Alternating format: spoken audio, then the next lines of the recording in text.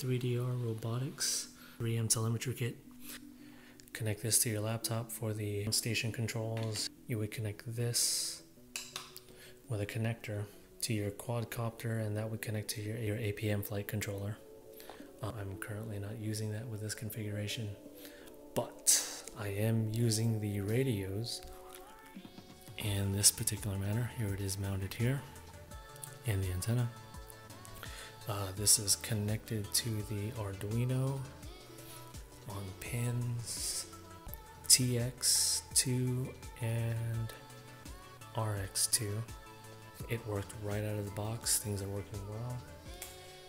Essentially, this quadcopter is, I'm developing the custom algorithm to make it altitude hold.